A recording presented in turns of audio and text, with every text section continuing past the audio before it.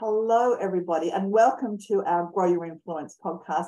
In this episode, I'm talking with Monique Farmer, who is the founder of Women Want Adventure. And I'm so excited. I met Monique a few weeks ago, and I think what she's doing is fabulous. And there's so much in there around creativity and the sorts of experiences she offers and the why behind why she does what she does. So, Monique, welcome, and thank you for joining us. Juliet, thank you so much for having me. It's great to be here. Fabulous. Now, let's start off by talking a little bit about how you got to where you got. Women Want Adventure, where did it start and why? Oh, a lot has changed with Women Want Adventure since I began 6 years ago.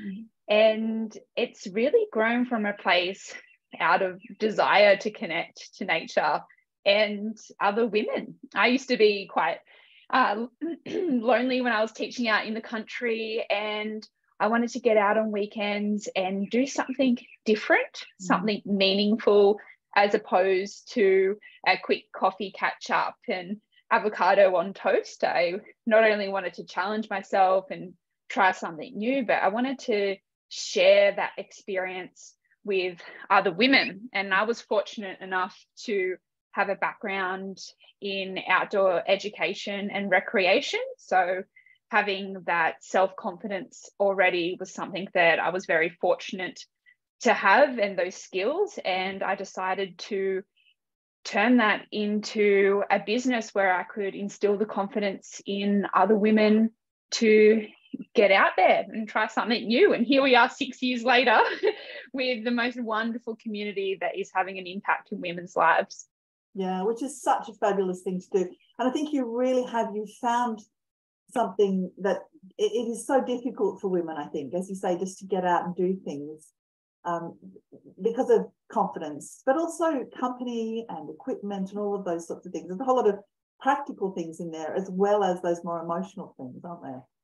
Yeah, definitely. Not all of us have been given the opportunity when we were younger, for instance, to go on an overnight hike or jump in a kayak or go snowshoeing, canyoning, whatever the activity might be. Sometimes we need the encouragement, and particularly the other person to go with, or a group of people to share that experience and instill that confidence.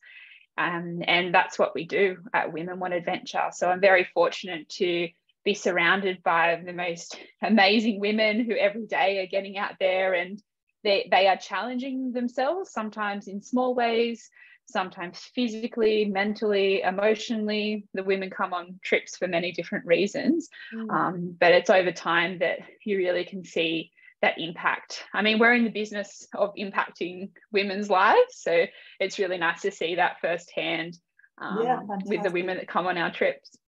So you've built a team of guides who help you run your trips. How have you found that process of building your team? How's that worked for you?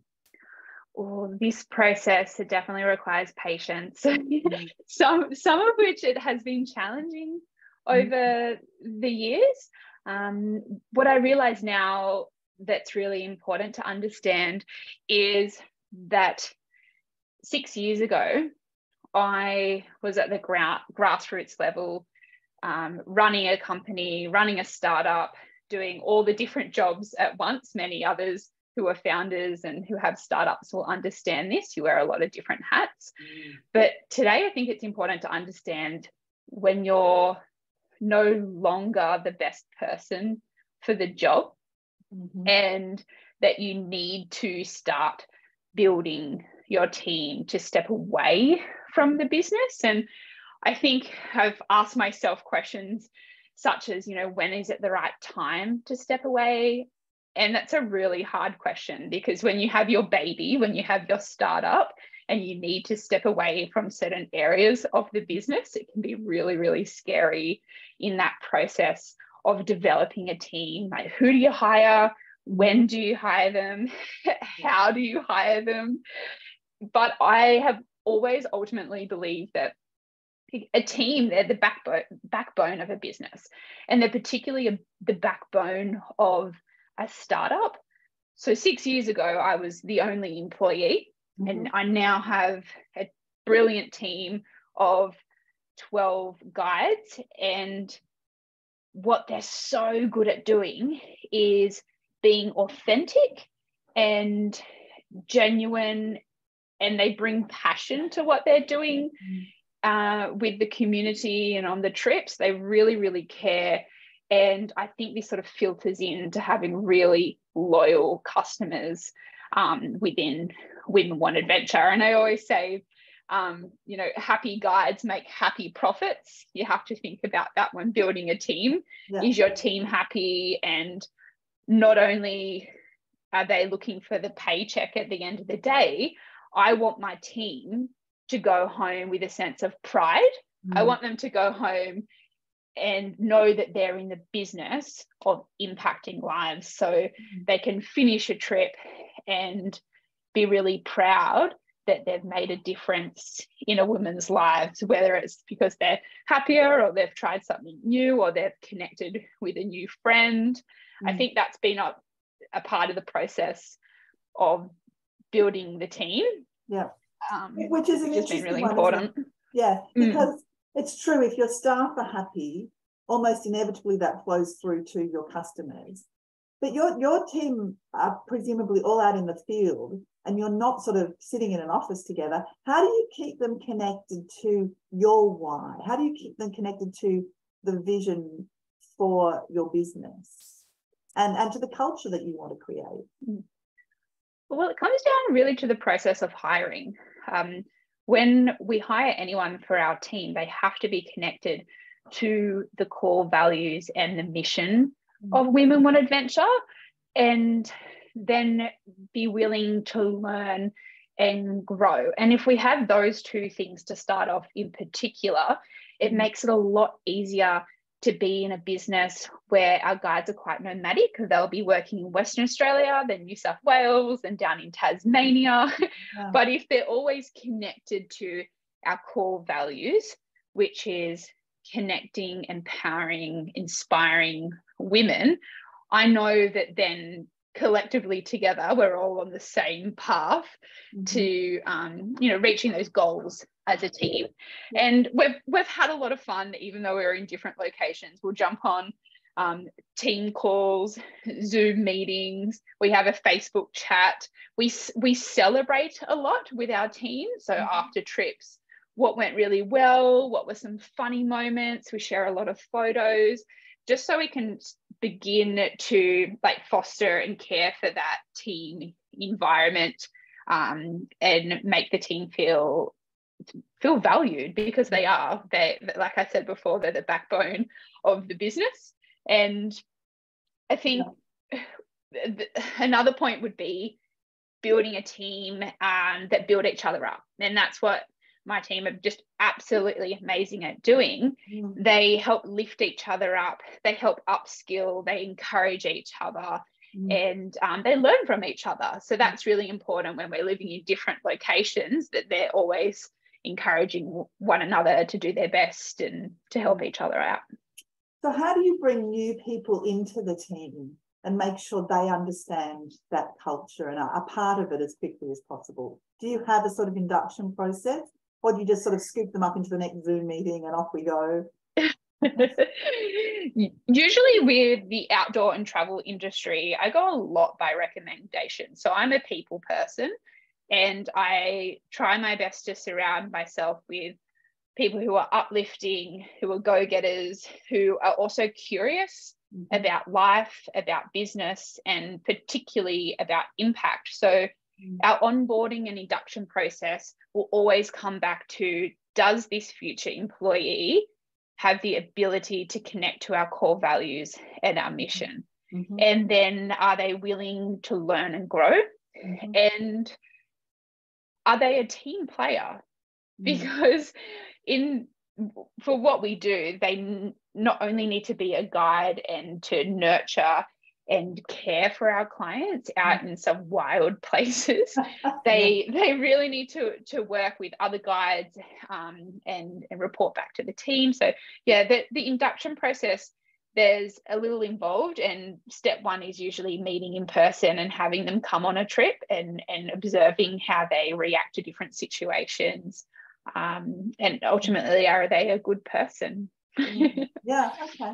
So tell me, what sort of challenges have you encountered along the way? Because 6 years and 12 staff members, have there been some stumbles? Have there been things you've had to sort of work through, either as the leader or with your team?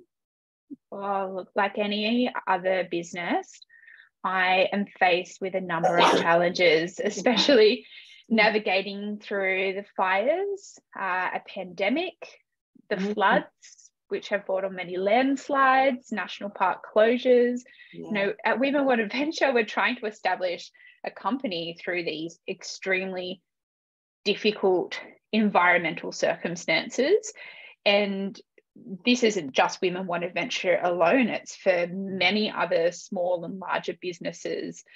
And it's hard to navigate through these times while building a trusted brand. That's been the biggest challenge so far, even just to keep operations going, why we're almost been at a standstill sometimes during the pandemic and the floods.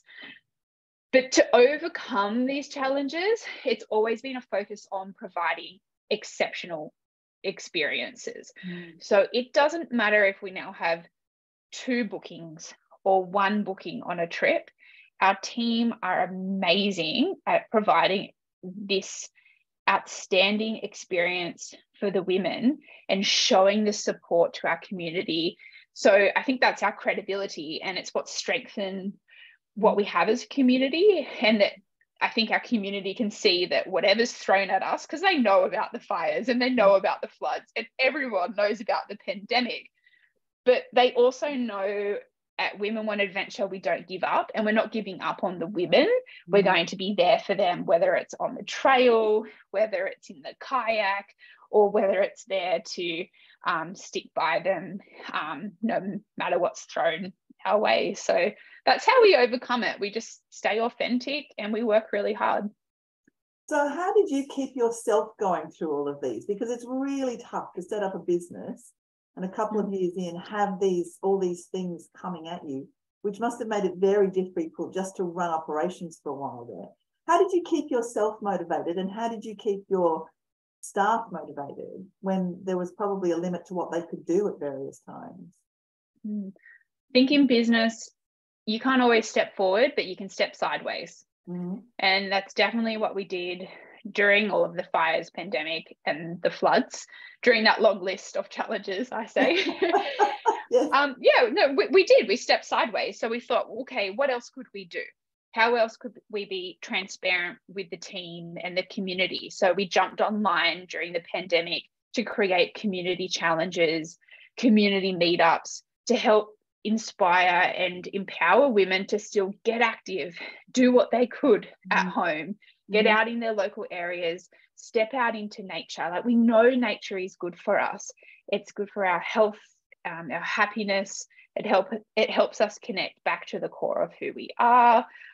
So during these difficult times, it wasn't always what can we bring in that's new, what could we work on just to nurture and foster the community and help people. That's what we do really well. And then really, I mean, challenging times, you have to just think outside the box. I'm a teacher by trade, so I was teaching and lecturing at university. I was doing anything I could to help keep my startup alive. And as I said before, I think this reflects back to what we stand for to impact women's lives at Women Want Adventure, is we're not going to give up. So not only myself, but my team will do what they can when sometimes it seems like there's nothing to do. So we were guiding as much as we could. And hopefully in the next few months, things start to improve to help women get back out there. Life is getting back to normal, I sense, isn't it? It's sort of there's a sense that people are starting to get back out and doing things, getting on with life. Definitely, we all need it. It's good for us. So tell me, so you take women out of their comfort zones all the time. What gets you out of your comfort zone? In an adventure sense? Or even in a leadership sense? Or is that just running a business? I'll go running it every day. I'm out of my comfort zone. I'll go with the adventure first because it translates to business, and that's what I love so much about adventure. It can be something that challenges you a little, or it could be something that challenges you a lot. It's stepping out of your comfort zone. Usually every time you lace on your hiking boots or you step in you see kayak. I love doing solo large adventures, and I like going on my own to test my self-limiting beliefs of, oh, you can't go on a 9-day solo hike in the Tasmanian wilderness. You'll get eaten alive by snakes and go hungry. You know, what's to come with the unknown is what pushes me outside my comfort zone. But I love it. I love being outside of that comfort zone because that's when I feel like I'm growing as a person and I'm discovering a lot about myself. And then I use that, and I think it translates to a lot of what we do in business. So I'll come back into the office and know, all right, well, I just did a solo hike by myself for 9 days. I'm going to take on this new business project. I'm going to cold call a mentor I've been looking to approach for 6 months. It helps me take other challenges. I definitely feel outside my comfort zone when I step out of my routine and try something new, but then follow through with it. But having the adventure experience, I think, helps give me the confidence in the business world as well to take action on those things. It is so interesting, isn't it? You know, it's that whole, as Glennon Doyle will say, we can do hard things. And sometimes we just need to remind ourselves that we can do it. And when you're sitting in your day-to-day life, it can be easy to forget that, I think. So you're going out and pushing yourself and realizing you can do things physically and psychologically, and you're bringing that back to the office, which I think is so interesting. And really powerful. So what do you do in your downtime when you're not doing 9-day hikes in the Tasmanian wilderness and not running a business? What else do you get up to? I love to cook. I think it slows me down because even when I'm not out guiding in the field and adventuring, I still like to get out to adventure. I love what we do at Women Want Adventure, and that's partially because I love the outdoors.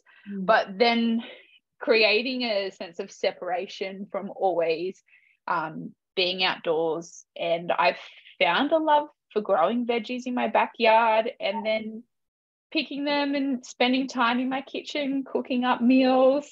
It slows me down and I really enjoy that process.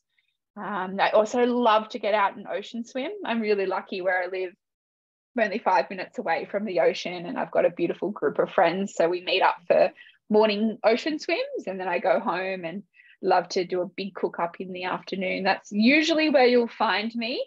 Otherwise, for the downtime, I'm still back out there. Addicted to adventure is what they say. I hope it's a healthy one. Yes. So does your cooking translate out onto the trips? Do you take new recipes out onto the trip? Definitely. I actually have an overnight hike coming up this weekend, and I've already started to plan what I'm making the ladies, putting all the nuts and seeds for their breakfast packs and thinking about what vegetables I'm going to put into the dinners.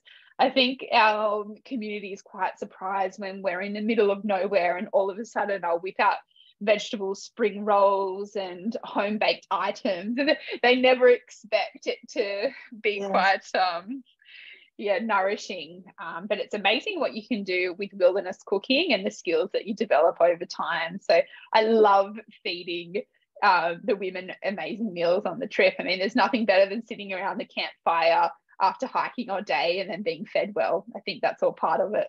Totally. In fact, I was joking with friends on the weekend. Part of my schooling, we were sent out hiking, but they would send us out with things like packets of dead dried mashed potato that you had to sort of reconstitute, and there's dried peas and tins of stuff, and I think we've come such a long way, which is so nice, because food is a huge part of not just how we nourish ourselves physically, but that whole sitting around sharing something a bit special when you're out in the middle of nowhere, I can imagine is a really wonderful thing.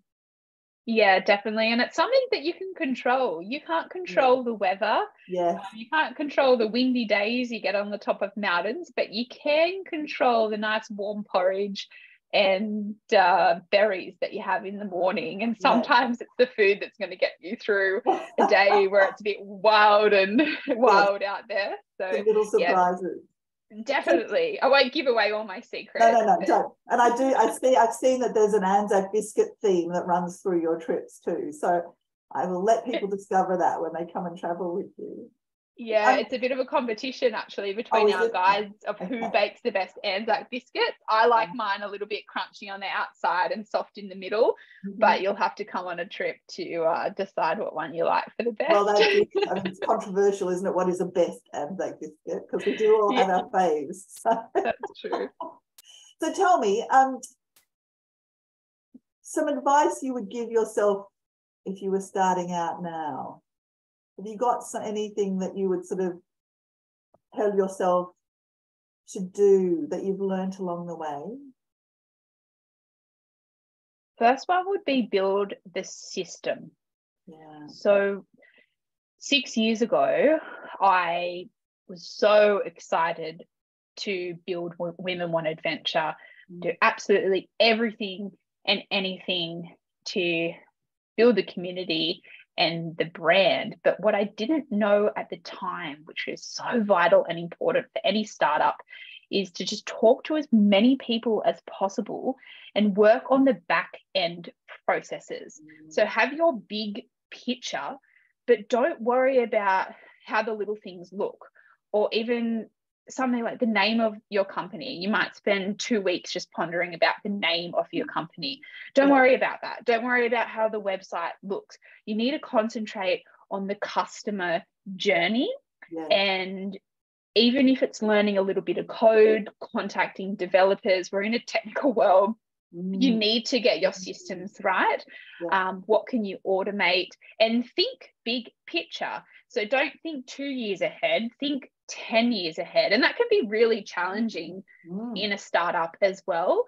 But it's definitely something I wish I had put more time and thought in, because later down the line, if you're someone who has a startup and you're listening to this, you will spend more money and time if you don't get your systems right from the get-go. And naturally, they're always going to change. Things evolve, but really focus on the system would be the first one.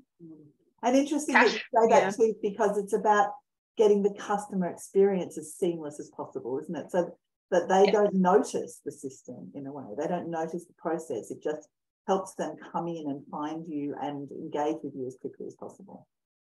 Yes, and they want to trust you as well. So every stage of that system, you need to really think through and get that right, and be open to be, you need to adapt it as your business grows. I would also add, if I could go back, is cash flow. You know, it's always about cash flow and knowing your numbers. So thinking about questions such as, are we getting value from this product, or in our circumstance, like, are we getting value from this trip or this event? And looking at where you're spending every dollar on your business, because you're going to be busy and you forget where you're spending money, and it all adds up. So cash flow and knowing your numbers, really important. If you're not sure where to start, I'm a big fan of asking others, asking other businesses, like, what do you do? What system do you have in place to track your numbers? That's really important. And it sort of leads into my next point of, not only should you track your numbers, but also finding a metric that engages people around and within your business too. So you're knowing how many people you're impacting, how many customers you're reaching. And when you have a new business, again, you're so exciting. So you think, oh, I'll just figure that out as it goes.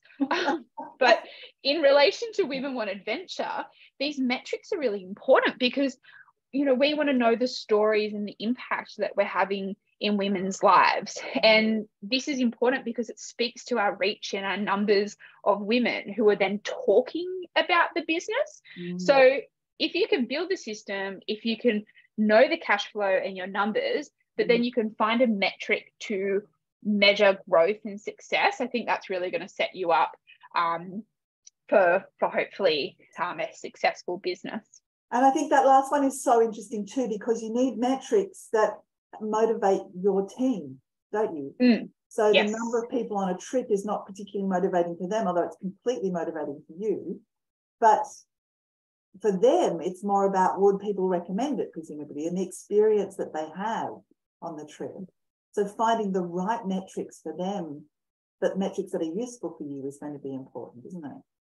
Definitely. And coming back to the question, and you should almost come back to this every day, every week, what are people saying about your business? Yeah. And not only what are they saying about your business, but are you listening to what they're saying about your business and then adapting to what they're saying? Obviously, you want it to be positive things, but one thing is, sometimes you might have to give up on wanting to be liked by every single customer. I think you're going to have to make tough decisions. I've definitely had to make some and continue to make tough decisions, but listening to clients is really important, listening to their stories, listening to what impact you have. I found that to be quite useful and something that I should have focused more on during the past 6 years, but definitely something that I think about a lot today. Thank you. Gosh, I think it's so inspiring to hear how strong your why is.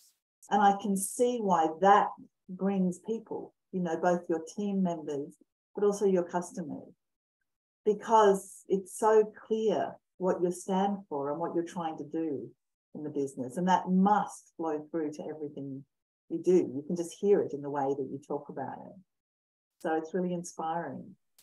Thank you so much. Yeah, I feel very fortunate to, lead a team that are very passionate about what they do. They're authentic, and we really love our jobs. It's not only fun and enjoyable to be out there with ladies swimming with whale sharks or camping in the wilderness, but knowing that we're really helping women overcome self-limiting beliefs, get out there, make the most of their lives, connect with each other. And I feel very, very passionate about what I do, and so do my team. I love that. Look, thank you so much for bringing your passion to our podcast today, Monique. Tell us what trips have you got going out over the summer? Over the summer, we have our Tasmanian trips, which are soon to depart. So hiking the overland and the walls of Jerusalem. And then over Christmas, we do take a little break in New South Wales and interstate. Our Australian summer gets quite hot. So we tend to focus on the water-based activities, such as an easy kayak or getting away for an overnight canoe trip. We have some canoe trips up the Shoalhaven Gorge in New South Wales or down in Victoria on Lake Eildon. And spending the summer on the water is always a nice way to cool off before we kickstart things again next year, canyoning and having a good time. There's always a bit of a mix, something for everyone, I'd say. Juliet, you'll have to come out and join us. I can see you in a wetsuit canyoning down a waterfall. I think that would suit you. Oh, I'm not sure. I might go with the kayaking first. But I think but you've started overseas trips as well. So you've got a whole lot of variety in there with different length trips, I think, as well. Yes, over the summer we head to New Zealand, the land of 4 seasons in one day, but summertime is quite beautiful over in New Zealand. It's not too hot to go hiking. And then hoping to fly over to Nepal with the group next year as well. So there's always many exciting adventures in the works at Women Want Adventure. We have to just fit them all in. Well, we'll put some details down below. So if you're listening to the podcast, you'll find details on our Facebook page of Women Want Adventure with their website and the sorts of trips you can join them on. So look, thank you so much, Monique, for joining us. I really appreciate it. It's been fantastic to talk with you about all that you do. It's my pleasure. Thank you, Juliet. Appreciate No it.